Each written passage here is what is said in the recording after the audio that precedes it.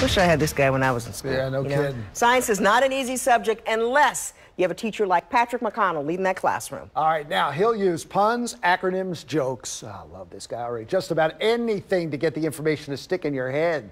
It's one reason why he's this month's winner of the ABC2 Meet You Teachers Are Heroes Award. ABC2's Megan Knight has his story.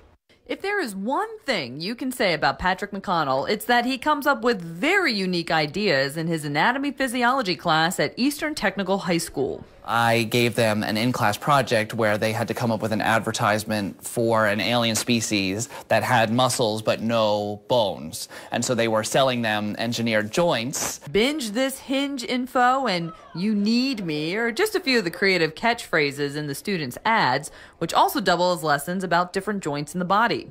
McConnell will do just about whatever it takes to make that information stick.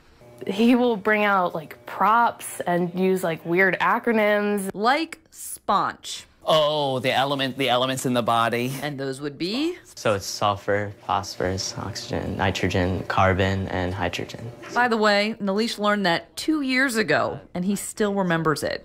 Some of my kids come back years later and say, I still use that. I teach that to my college professors, and they use that to teach in their class. He doesn't just want the information to stick. He wants them to understand it and also enjoy the work they're doing.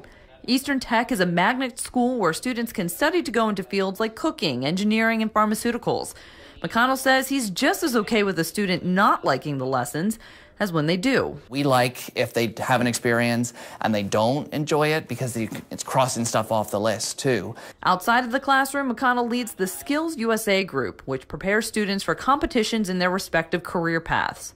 He's added a community service element to it, like hosting spaghetti dinners to raise money for No Kid Hungry and working with elementary school students about nutrition and exercise. Mr. McConnell is one of a kind. He really wants to work to inspire all his students. He's easy to talk to about like your life situations, and he'll give very good advice with that. McConnell always knew he wanted to be a teacher, and to him, it's about much more than being an educator. And so I do my best on a daily basis to be the best role model I can for my kids so that they can be the same thing for their kids, or if they go on to be teachers or doctors or whatever it is that they choose to be, that they have some sort of model, some sort of basis of, I know I can do this, I know I can be right in what I'm doing. So safe to say, it's Patrick McConnell, FTW, for the win. In Essex, Megan Knight, ABC2 News.